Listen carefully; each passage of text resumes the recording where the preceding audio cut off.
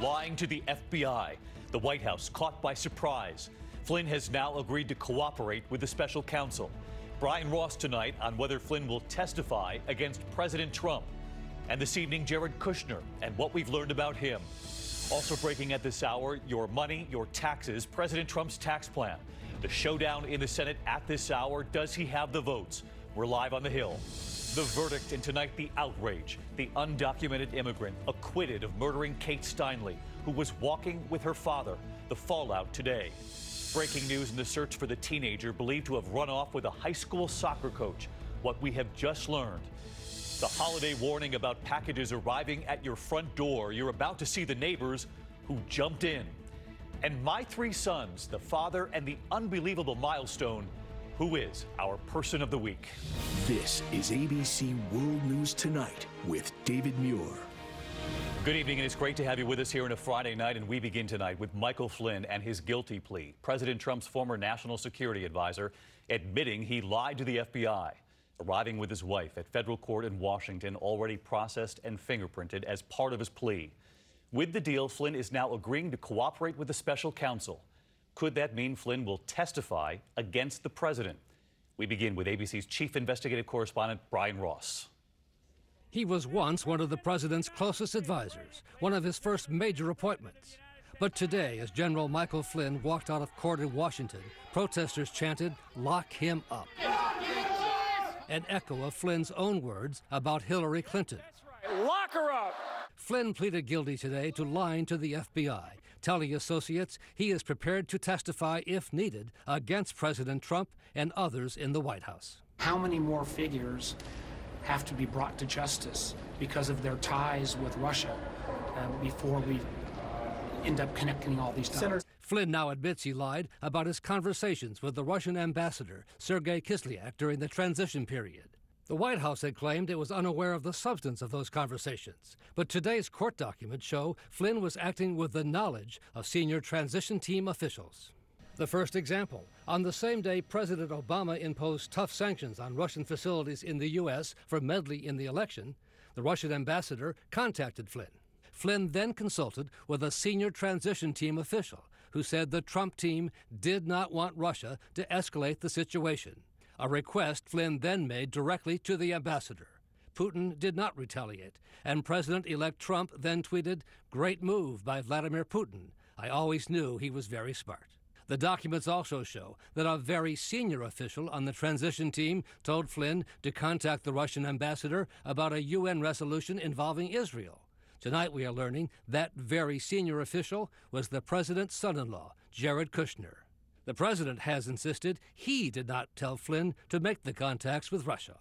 No, I didn't direct him, but I would have directed him if he didn't do it, okay? But according to a confidant of Flynn's, he is prepared to testify that Trump did direct him to contact the Russians during the transition, initially as a way to work together against ISIS. It's at odds with what he has been saying publicly from day one. The plea documents also suggest Mueller's investigation may be focused on President Trump's firing of FBI Director James Comey. Flynn lied to the FBI on January 24th. On January 26th, Acting Attorney General Sally Yates told the White House he had lied. The very next day, January 27th, the president, on short notice, invited the FBI director to a private dinner.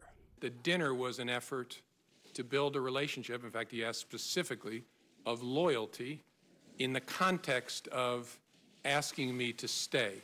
2 weeks later, Flynn was fired, and Comey says the president later asked him to go easy on the general.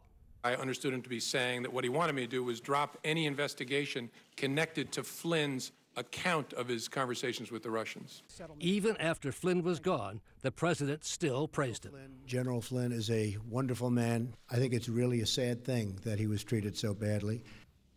And David, a clarification tonight on something one of Flynn's confidants told us, and we reported earlier today. He said the president had asked Flynn to contact Russia during the campaign. He's now clarifying that, saying, according to Flynn, candidate Trump asked him during the campaign to find ways to repair relations with Russia and other hotspots. And then after the election, the president-elect asked him and told him to contact Russia on issues, including working together to fight ISIS. David. Before and after, and in the meantime, Brian, we do have a statement from Michael Flynn tonight. He said, "I accept full responsibility for my actions." That's right. And Flynn's confidant says Flynn's extremely angry at the White House tonight, that he was going broke with crippling legal fees and made this deal for his family. His son, Michael Jr., had also been under investigation, but he was not charged today, David. All right, Brian Ross leading us off tonight. Brian, thank you. We also have a swift response from President Trump's lawyer tonight. Did the White House know that this was coming? Here's ABC's chief White House correspondent, Jonathan Karl. This was the only glimpse of President Trump today before the television cameras, ignoring questions about the indictment of his former national security advisor. President, any comment on Michael Flynn being indicted, sir? Can you comment on Michael Flynn being indicted? A few minutes later, the White House abruptly canceled a planned photo op with the Libyan prime minister, avoiding questions altogether. The Flynn indictment cuts close to the president. He was the most prominent former national security official advising the Trump campaign. Donald J. Trump. And he played a key role in the transition, taking part in President-elect Trump's classified briefings before his vital role inside the White House. But the president's lawyer today sought to downplay Flynn's role, saying in a statement, "Today, Michael Flynn, a former national security advisor at the White House for 25 days during the Trump administration and a former Obama administration official, entered a guilty plea. Nothing about the guilty plea or the charge implicates anyone other than Mr. Flynn." John Karl with us from the White House tonight. And John, did the White House have any indication this guilty plea was coming down, or were they taken by surprise with this? Top officials at the White House, the president's legal team, and the president himself, David, learned of this when they read it in the news. So the news of this indictment, and more importantly, the news that Michael Flynn has agreed to cooperate fully, came as a surprise today. John Karl with us tonight. John, thank you. And this evening, the question, how damaging could this development be for President Trump himself? We know that Michael Flynn has now pleaded guilty to lying to the FBI about conversations with the Russian ambassador. But many have pointed out, don't all incoming presidents and their teams start to reach out to other countries during the transition? Let's get to Dan Abrams tonight, our chief legal analyst. And Dan, we get it. Lying to the FBI is no good. But many people have pointed out that these transition teams often reach out to other governments. So what is it about this conversation that's a problem? Part of it is the timing. President Obama had just issued sanctions against the Russians for meddling in the election. Then you have Flynn effectively calling the Russians and saying, please don't retaliate. And then you have President Trump saying, oh, it's great that President Putin didn't retaliate.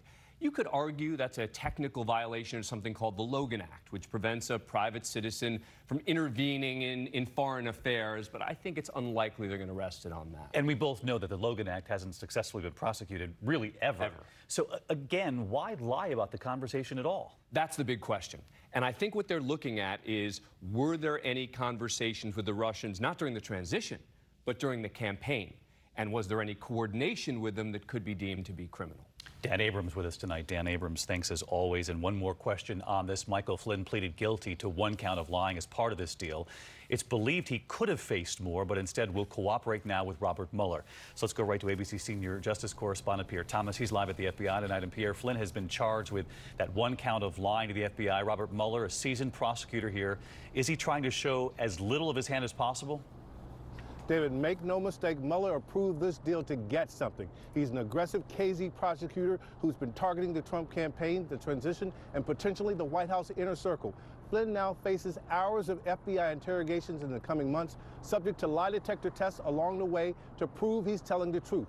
Mueller wants to know, did Trump campaign officials and White House advisors know about any contacts with the Russians to impact the election? And David, those transition advisors mentioned in today's charges face the possibility of being called before a grand jury. And if they've already been interviewed, they better have told the truth. David? Pierre Thomas with us tonight as well. Pierre, thank you. We move on this Friday evening to your money, your taxes, and President Trump's tax plan. The Senate showdown at this hour. Does the president have the votes?